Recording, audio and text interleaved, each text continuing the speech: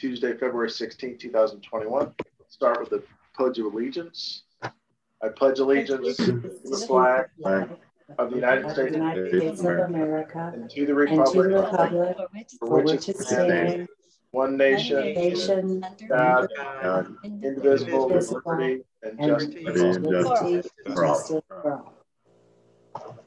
All right. Wayne, would you please take roll? Certainly. Mr. Lewis? Present. Mrs. Grabanowski? Present. Mr. Fedor? He's absent. He notified us of his situation, so he's excused. Mr. Jones? Present. Mr. Franz? Present. Mrs. Walker? Present. Mr. Lake? present. So we have 6 people. Any matter needs to have 4 votes to pass. In your packet, there was 2 sets of minutes. One from the January 19th regular meeting of the Plan Commission. Are there any comments, additions, deletions to those minutes? If there are none, is there a motion to approve? So moved. Is there a second? Second. All in favor signify by aye. Aye. Opposed by nay. Those minutes pass. And there's also in minutes from the February 2nd, 2021 special meeting. Is there any comments, additions, deletions to those minutes? Nope. None. Is there a motion to approve those minutes? So moved. Is there a second? Second. All right. I will abstain since I was not present. All in favor signify by aye. Aye. By nay, all opposed by nay. Okay. Motion carries 5-0. Those are approved. On the docket are 2 continuance requests, both actually from December meeting.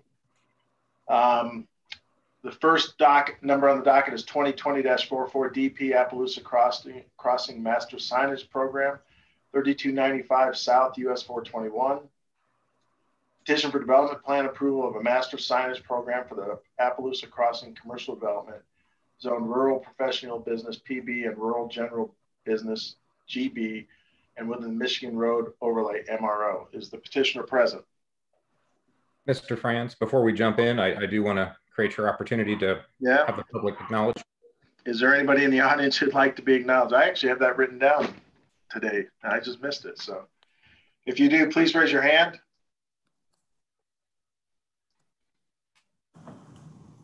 Mr. Franz, Zali Salonis has raised her hand. That is all. All right. Okay, now to the petitioner, please.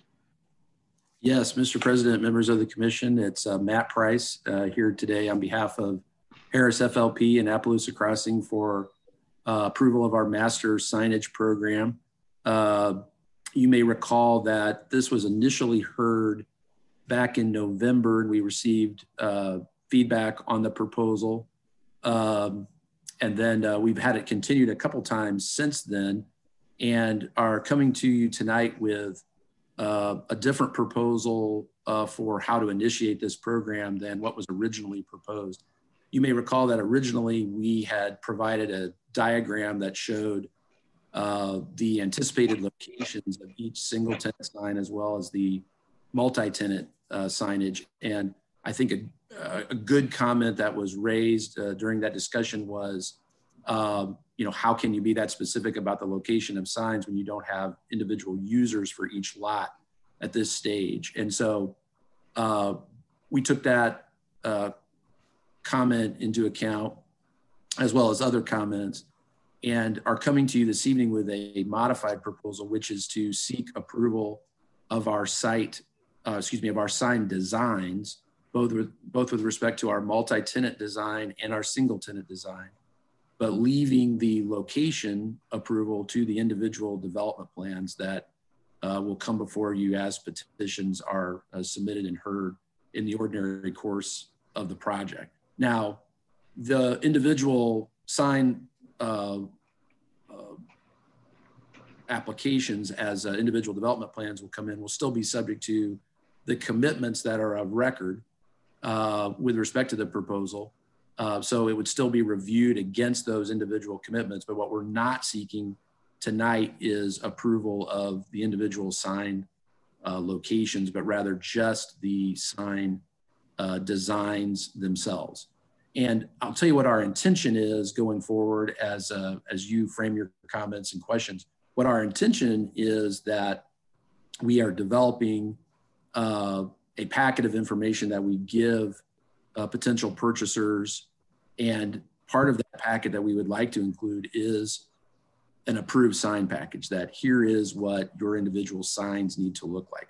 Right now, we're doing that through a little bit of a method of just individual conversations with each purchaser. In fact, Roger Kilmer and I have corresponded within the last week or so about a specific sign that's going to be coming before you in, I believe, at next month's meeting. But we just think it would be more efficient if we had an approved sign design with regard to size, building materials, landscaping treatments, so that we could tell our suitors that this is the approved sign and that they need to conform their signs to that approved design. And I should mention that I have Rick Green with me this evening from Axis Architects, who's the individual who developed the exhibit that shows what our preferred sign design is. So with that, I'm happy to answer any questions that you have and appreciate your patience in working with us over this last couple of months. Thanks. All right, thank you. At this time, I'll ask, is there anybody from the public who'd like to make a comment on this matter? If so, please raise your hand. All right. Being none, staff commentaries. Have any staff comment on this one, Wayne? Thank you. Certainly, Roger Kilmer provided a very detailed report for your consideration this evening. Certainly, it covers a lot of information, but certainly staff is supportive of the petition as it's been submitted and is happy to answer questions that you may have. All right. At this point in time, I'll open it up to anybody on the members of the Plan Commission if they have any questions for Mr. Price.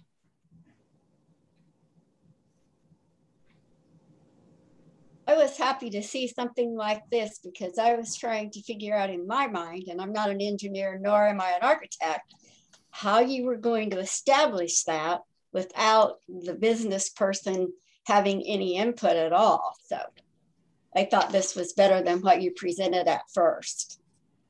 Appreciate that. So I guess my question is, the multi-tenant signs, will those be like individual development plans for the multi-tenant signs, and then the single tenant signs would come in as part of a site development plan for an individual tenant type of thing, probably? Right. Yeah, so what we envision happening is, for example, with the shops that were approved back in late spring last year up in the northwest corner, that what will happen is that the sign plan will need to be submitted for that individual development. So for example, if that was going to include a multi-tenant sign, then that multi-tenant sign would be presented as the sign, as part of the sign package for that project. And the same with the single tenant properties, either as part of the development plan, a comprehensive development plan where the entire package is being presented, or as part of the sign plan for that development plan, they would come in with their individual sign for that lot. Okay. So the buildings that are approved that are multi-tenant, I mean, where are those? I mean, is that going to be a separate process to approve those locations then? It will be. The way we're envisioning it, and Mr. DeLong could certainly weigh in if I'm misstating this, but what we understand the process will be is that we would need to come in with a sign plan that would include the location of any multi-tenant sign, for example, for the shops. And that step has not been completed yet in connection with, for example, the development of the shops in the northwest section of the project. That's a step that still needs to be completed, which would include the location of that sign. And then we would be subject to the commitments with regard to the overall number. we're actually permitted more outlots than we are signs. There are greater sign limitations than there are numbers of lots. So we have to be economical about our use of signs. And so we've not come in with individual sign plans yet for the development plans for either our medical office building or the shops, but that is a step that we would be required to do before a sign could be built. So really what you're asking for today is basically approval of the design of the signs. That's correct. All right. So what you're asking for this evening is for us to approve the two types of signs you have here, the multi-tenant and the single tenant. Yes. Now, what you haven't confirmed yet is that whether you'll need to use a multi-tenant or a single tenant sign on each lot. Because right now you've got the multi-tenant building up there at the northern end. And then you've got a smaller multi-tenant building down at the south end, correct? That's right. That's so right. Then will the multi-tenant building at the south end need a multi-tenant monument sign? It could. Now, and I think really this was part of the dialogue that I think we found very helpful when we talked about this back in November. I believe it was November. But it might, subject to the commitments, and I'll tell you what the commitments are, which is that we are permitted 2 multi-tenant signs on 421 and 1 on 146th Street. There's a further limitation on the signage along 421, which is that one of those signs can be in the general business frontage, and one of those multi-tenant signs can be in the professional business. And so it's possible that the medical office building will need a multi-tenant sign, but it would have to be, as it is, it would have to be in the professional business area, and it would be subject to a development plan filing to approve the location of that sign. Then what's going to happen with the gas station? What are they going to want? Right now, and that is the sign actually that Roger and I have been corresponding on. Right now, they have a single tenant, what I would call a monument sign. And it's somewhat illustrative of the issue we're confronting in dealing with purchasers, is that the sign, I would say, is similar to what our preferred design is, but it's not identical. To me, it's something that does not meet the standards of what the Plan Commission is going to be expecting. And so, and what we expect as well.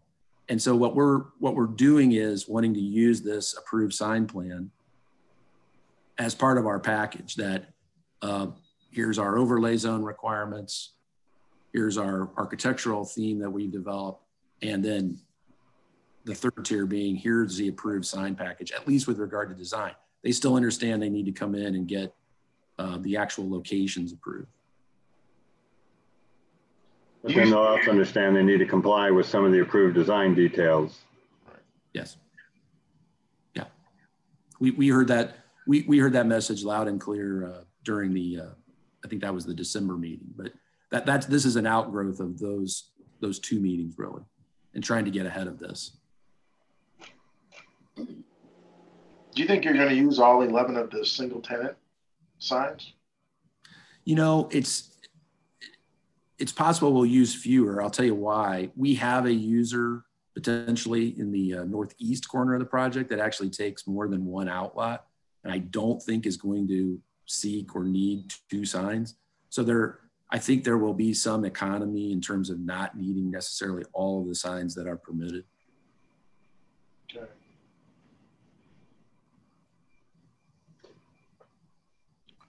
Is the residential component going to want any signage out on either 146 or Michigan?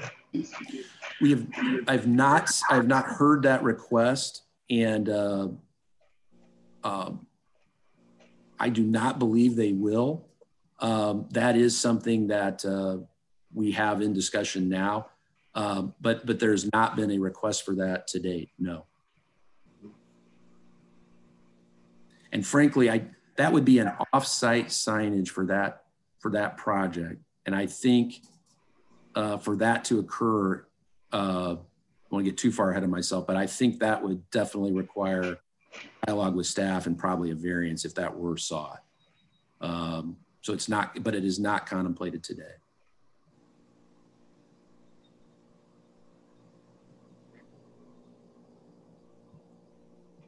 Anybody else have any other questions?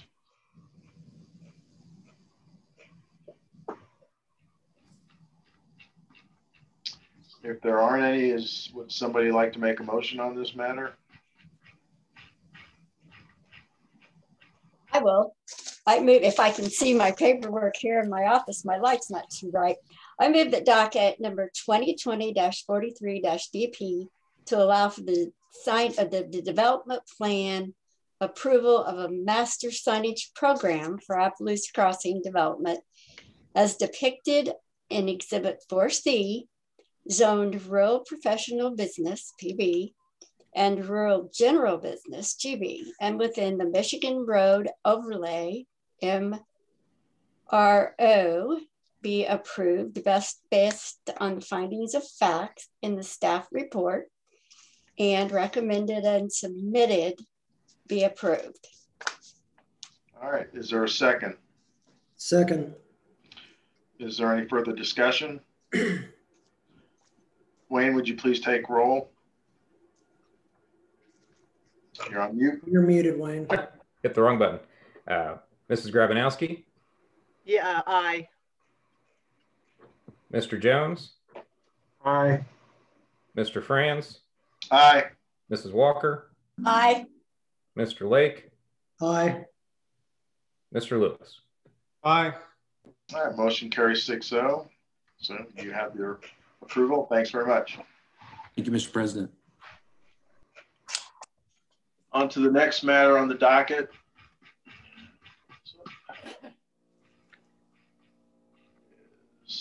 Docket number 2020-48DP, 21st Amendment, Outlot I of the Appaloosa Crossing, 3295 South US 421.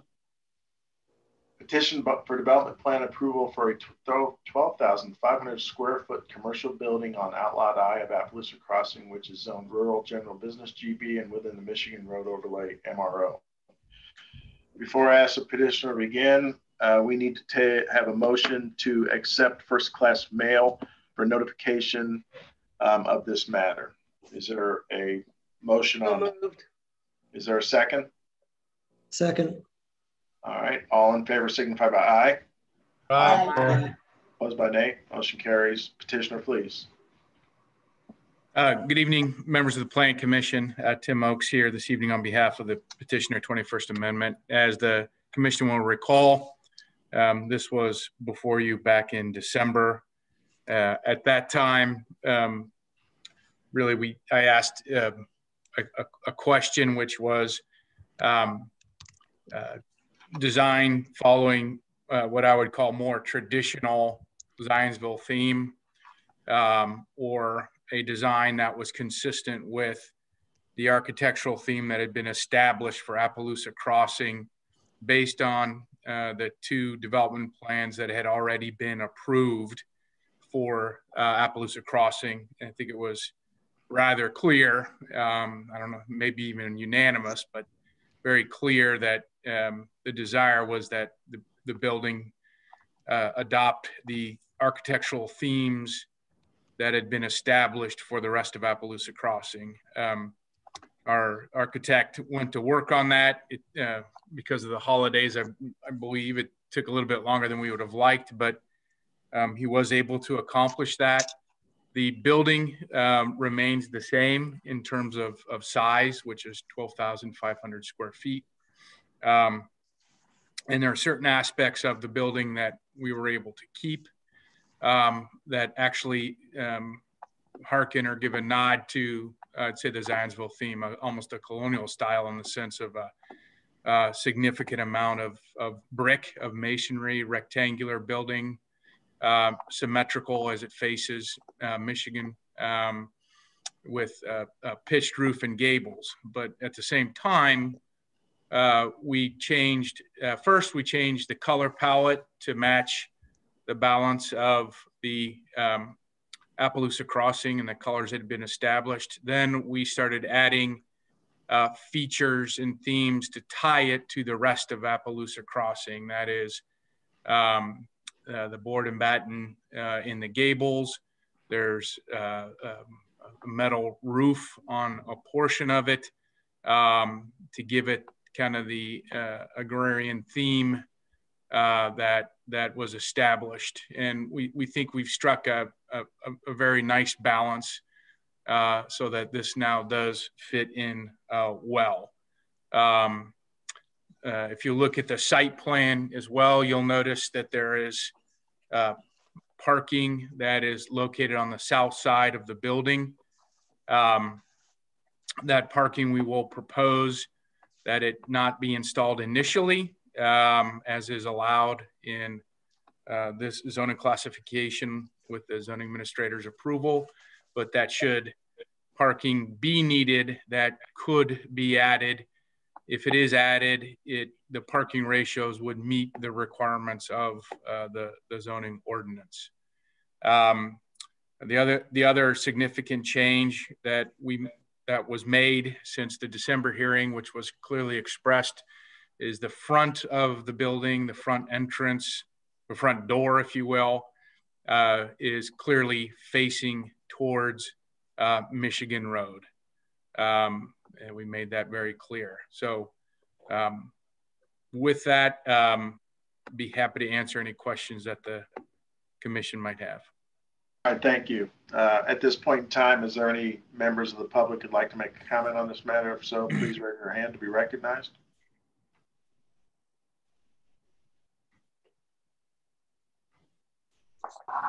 There are no hands raised. All right, at this point, I'll take staff's comments on this. Wayne, would you please do that? Thank you again. An excellent report provided to you by Roger Kilmer. Certainly the staff is supportive of this petition. Certainly the one comment that we've talked about, certainly in the pre-meeting as well, is the expectation of the Board of Zoning Appeals related to the standardization of certain elements of the building, the context of the building, like has been discussed already. Certainly another component is the lighting, the height of the lighting elements, the style of the lighting elements. Certainly there's, is there some room for a little bit of deviation here and there, given maybe a manufacturer won't be available here in the future. But at this, in that same breath is color temperature and similarities across the palette of the entire development. So that's I think an item that's still needs a little bit more fine tuning in terms of the Plan Commission's satisfaction with the lighting elements as they're proposed. And I'm happy, and certainly staff is prepared to take any additional questions. All right, thank you, Wayne. At this point in time, I'll open up to members of the Plan Commission for any questions.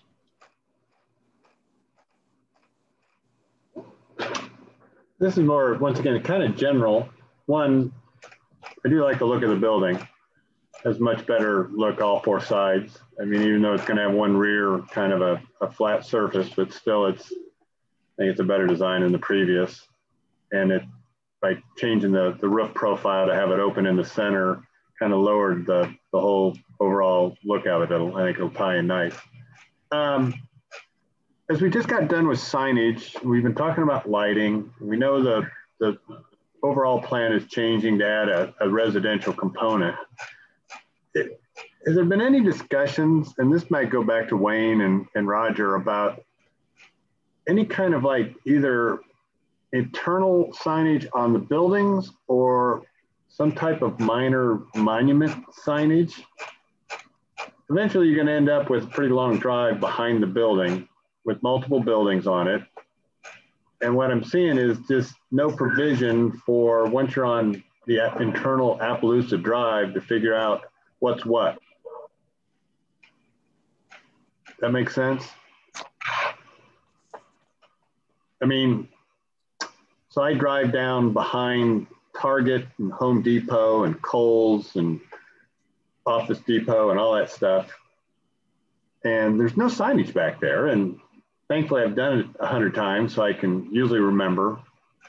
But for the average person using that kind of drive, there's just nothing back there to figure out where you want to go. What's the process involving something like that? Does it, who makes that call? Well, I think what you're touching upon is directional signage, and that would certainly be something that the developer could look to provide, and it's certainly something that's supported by the ordinance.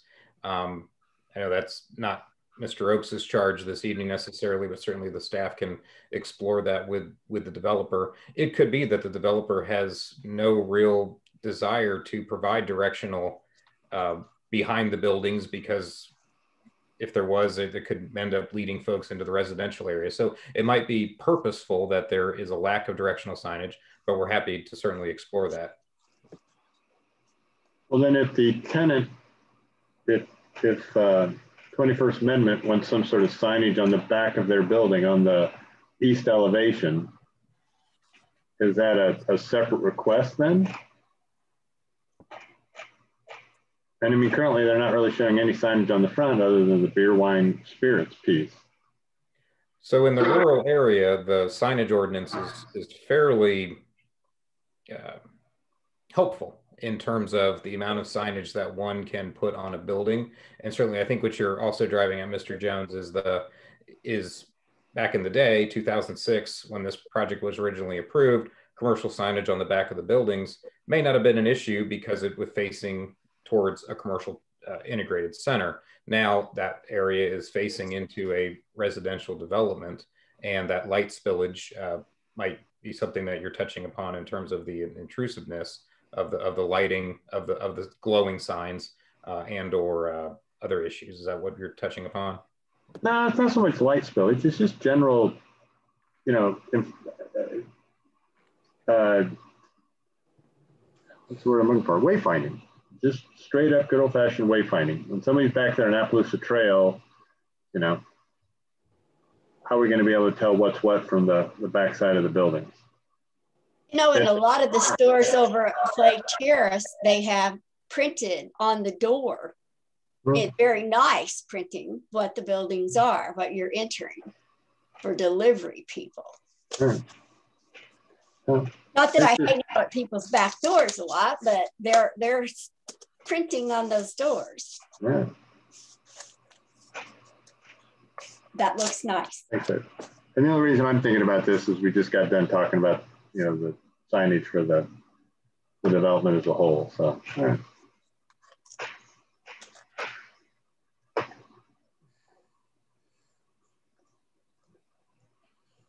So, I mean, speaking of signage, has there been any discussion about where that single tenant signage is going to go? I mean, I realize we just approved the signage language on the prior docket item, but has there been any discussion on where the monument sign is going to go for the single tenant here? We've been waiting for the approval that just occurred before this hearing to help determine that. And we understand that if this is going to have a single tenant monument sign, that would require that we probably have to come back, just like the other two outlots that have already been approved. We have to go back and have that conversation with the developer now that their package is approved. All right. We're certainly willing to listen to suggestions, but because that decision has not yet been made.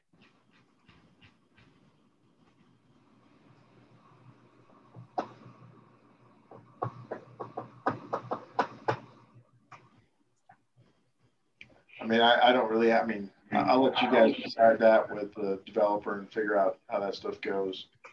I got a question about the lighting, slightly different than what is being used by the other, I guess it's the other two approved outbuildings. Is there a reason that it's different? And the reason it was different was because these light standards date back to what was originally, I think, anticipated by the developer, and they haven't been changed. Assuming that there's no significant cost increase on the lights, 21st Amendment, these lights are not part of their branding. So assuming that there's not an appreciable cost increase, a significant cost increase, 21st Amendment would be willing to use the same lighting, same height, same style, same color temperature. That is not an issue for 21st Amendment. Okay.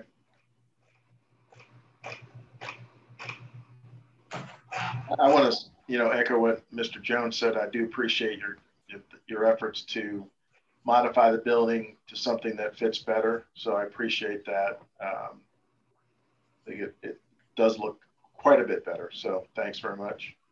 Thank you. Is there any other questions, comments from anybody else?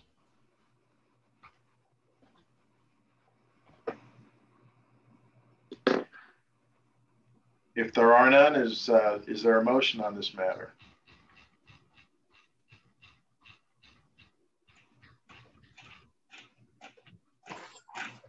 I'll go ahead and do it. I move that the waiver of architectural building design requirements be approved based on the findings in the staff report, Exhibit 6 as presented. I move that the waiver of building materials be approved based on the findings in the staff report, Exhibit 6 as presented.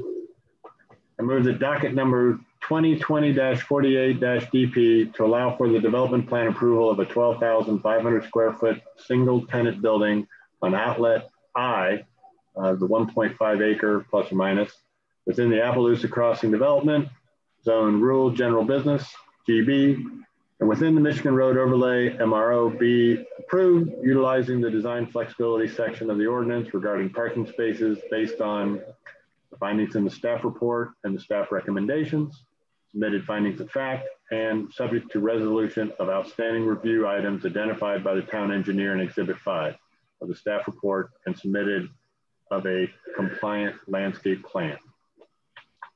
All right, so those are three separate motions. We'll have to take those under separate votes, correct? Can we do that? I'd agree to that. So, Dan, you're on mute. So the first matter, we have to take separate these are separate motions, correct, Dan? Yes. Okay, so the first motion, is there a second on the first motion? Second.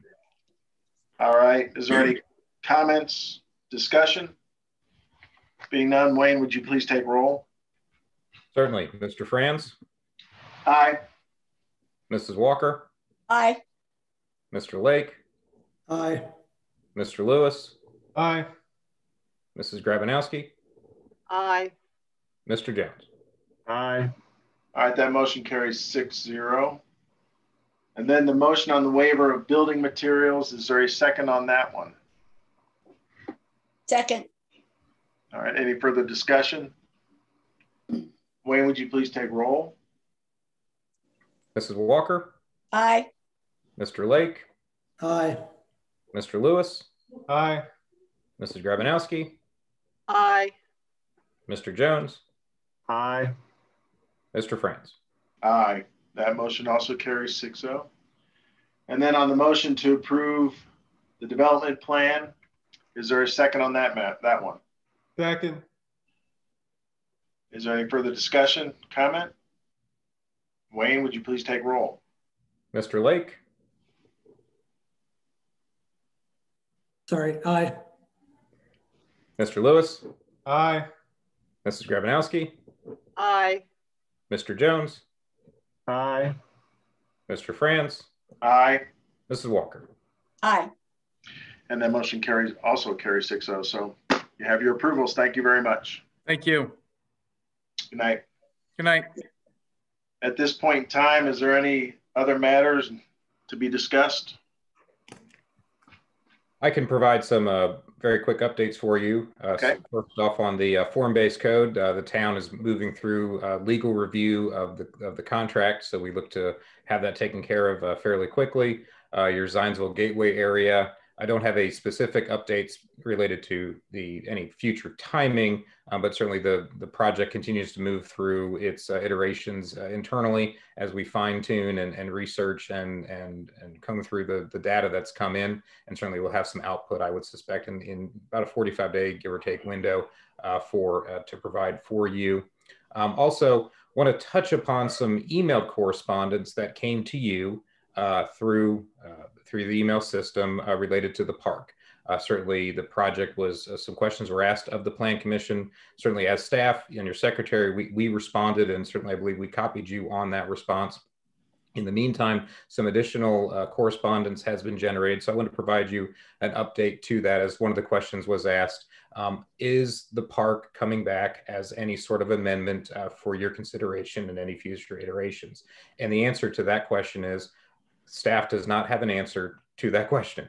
We have given the petitioner, the park developer, information related to their secondary plat submittal, that there is at least one component, which is the central water system, that doesn't match up with the preliminary plat that this commission saw about 16 months or so ago. And if that is the plan, and that's the plan that's to be constructed, it would require the Plan Commission's approval.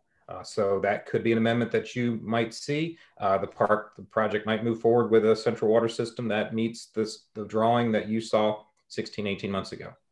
So I wanted to provide that update to you. But yeah, the staff continues to correspond with interested parties.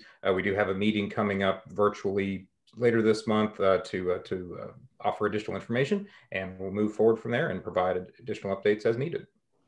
All right, thank you, Wayne. At this point in time, is there anything else? If there isn't, is there a motion to adjourn? So moved. Second?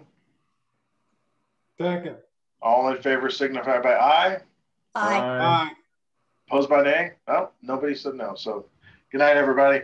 Good night. Good night. Aye. Aye.